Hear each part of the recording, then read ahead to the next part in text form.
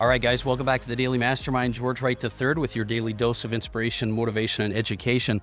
I'm glad to be back with you here today. I had some travel yesterday back in sunny Arizona, down at our men's clinic down there, and doing some work from my condo. And I tell you what, man, it is really good to be here. It's really good to be able to spend time with you, and I appreciate you supporting the show. For those of you that are first time listening, make sure you hit like and subscribe so you don't miss any episodes. And I'm going to be releasing a couple of new things here over the next week. We've done a series and a big round of interviews. And man, I think from a business standpoint, a money standpoint, a mind and a body, you're going to get a lot of new content. I'm really excited about the stuff that we're going to do. But today I want to talk to you about how impossible goals will help you to 10x your life. How impossible goals will help you to 10x your life. So I want to start out by just saying this. I want to ask you a question. Are you happy where you are? Are you happy with the results that you're getting in your life right now? Are you happy with the direction that your life is going? And if not, why not?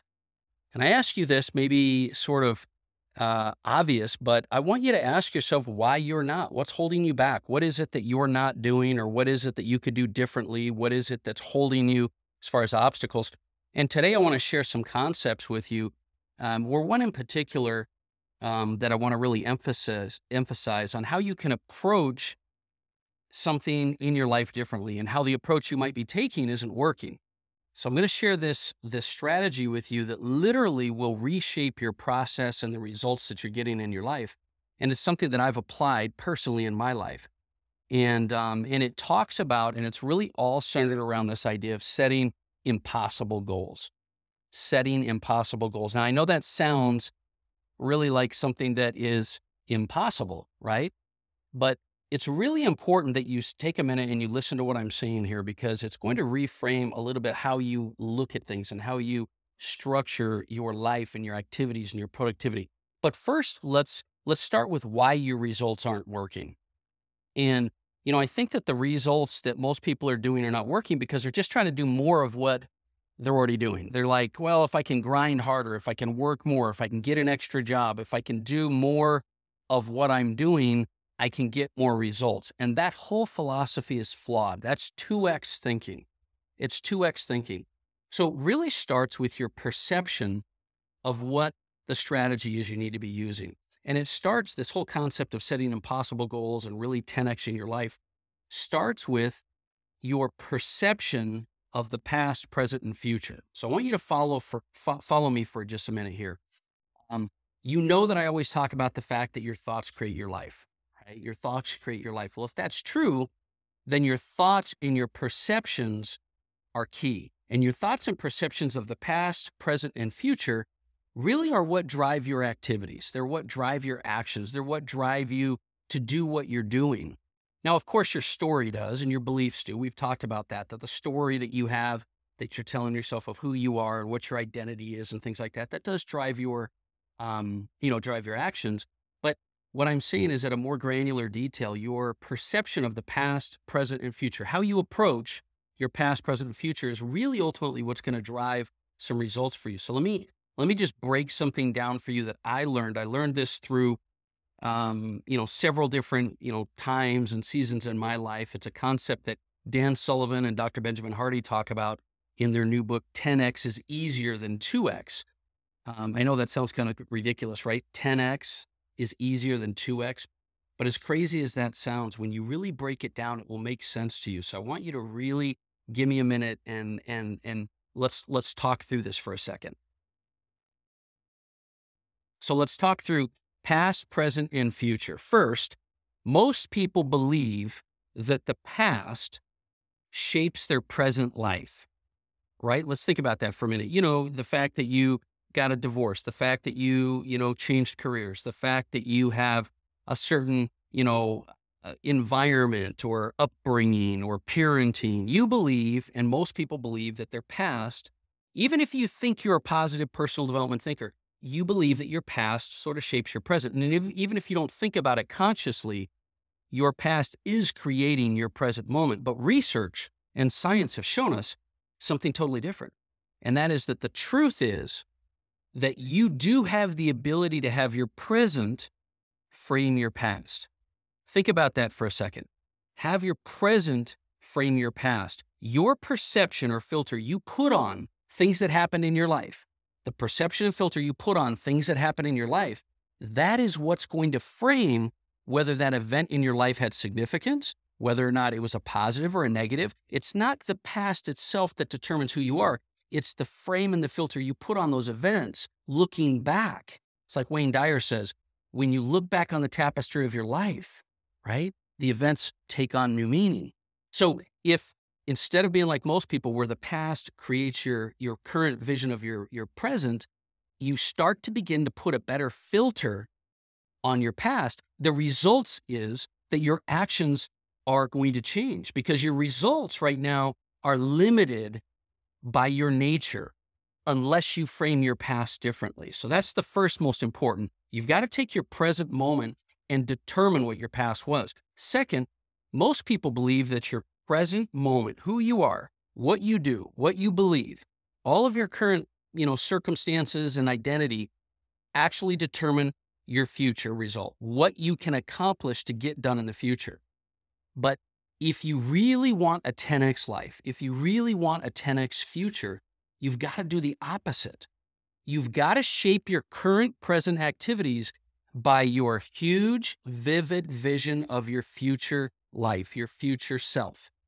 When you have a huge 10x vision of your future, yourself, who you are, what you're doing, this helps you to stretch way past your beliefs. And this changes the filter on what you do and how you act and what you're doing for activities. It's so important. It requires you, if you have a big, huge vision of the future and you're using that to determine your present activity, that requires you to eliminate a lot of what you're currently doing. See, think about that for a minute. Most of us, we look at our skills, we look at our talents, we look at our opportunities, we look at what it is we have available to us, and we determine where we can set our goals, how much further we can go, how much more money we can make, how much we can do to get our life 2x. But if you put your current present circumstances aside, set aside who you are, who you think your identity is, and all of that, and you just think about what that 10x future is. Just think about what that 10x future is, and you use that as the filter to determine what you're doing right now, well, a lot of things change. And this is the difference between the 2x and the 10x thinking. See, 2x says you can do more, twice as much of what you already do. And that means you're going to be doing the same activities.